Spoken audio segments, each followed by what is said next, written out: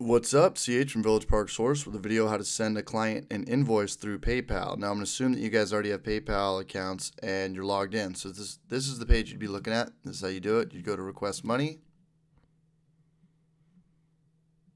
create an invoice. It should pull you to this page right here, your business information. You guys probably have nothing there. You can upload your business right there. It'll send it on the invoice, your invoice number. If this is your first time, it probably started out as 1. Make sure your information is correct. No information is more important than this one right here. This is how your customer or client will receive this right here, is through their correct email address. Go ahead and type this in. We'll say Apple quantity 15 at $1. 15 over here. If there's tax, they'll talk about what state it is. Depending on what state you live in, go ahead and click add tax and do all that jazz, but I'm not going to do that. And then down here, if there's a discount, we'll take 20% off.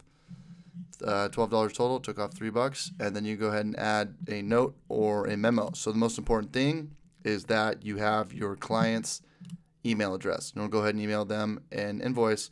And it's a good idea because a lot of clients don't like giving businesses or small businesses their credit card information, and with this approach, with this transaction, you do not have to do that. So hopefully this video made sense.